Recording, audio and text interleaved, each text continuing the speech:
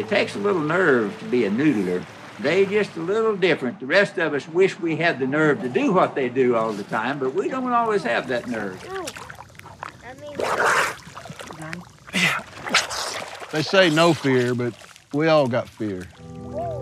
But that's the biggest danger in noodling is drowning. There are several dangers involved in the sport of noodling. You could reach in the hole and find yourself a snapping turtle, a beaver, a snake. And then there are situations where it doesn't matter how good you are, you could get in a bind where if you're gonna probably not be able to come up. Oh, you okay? Yeah, I'm gonna be. I couldn't make it to the top, and I started to panic. My belt loop was hooked on a piece of bent rebar. I was wondering if I was gonna be able to get my damn self out of there. What if something pins my hand and a rock falls off and I'm wedged under here and nobody knows where I'm at?